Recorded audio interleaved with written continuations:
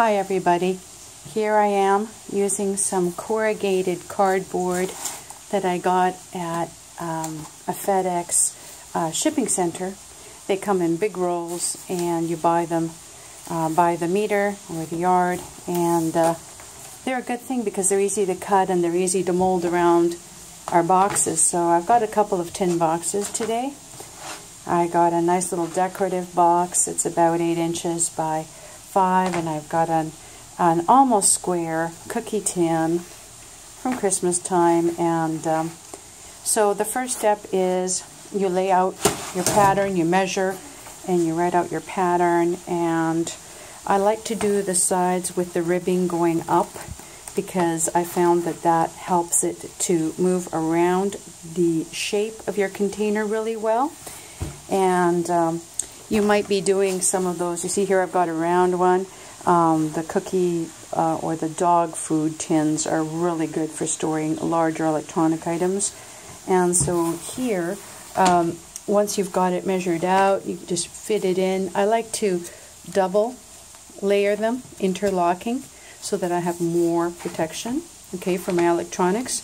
So first I do my bottom bit, or my side bit, sorry.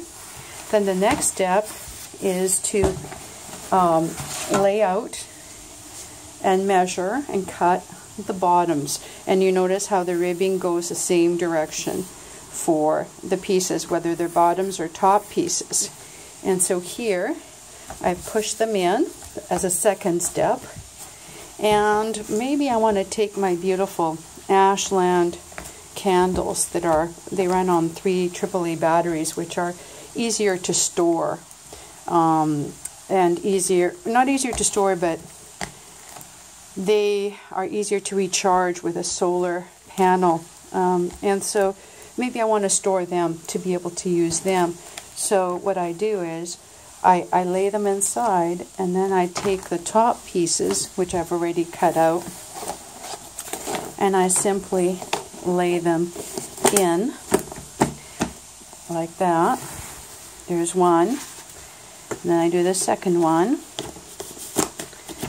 It has to go inside the lip, interlocking, okay? And then that is all sealed from getting through any electronic rays. I put the lid on, and it's my choice whether or not I'm going to seal this further with duct tape and then maybe a metallized tape over top. I might want to leave it open so that I can reach things easier next time. But this is a good idea. It's not expensive. It just takes some measuring, some cutting, and you can have small things, you can have big things. Like I said, you can use the big dog tins. They're great. This corrugated board will do it all. If you get the dog tins, try to get the ones that are straight cylinders. They're the easiest ones to measure the cardboard for. The ones that have a slight angle to them, with the bottom being a different size from the top, those are a bit of an agony because this is very rectangular in the layout. So it's just easier to get the straight cylinders. So have fun with this. Look for this at shipping stores and rolls. They sell it by the yard or the meter. And be safe. Get ready. Get protected against EMP. God bless everybody. Bye-bye.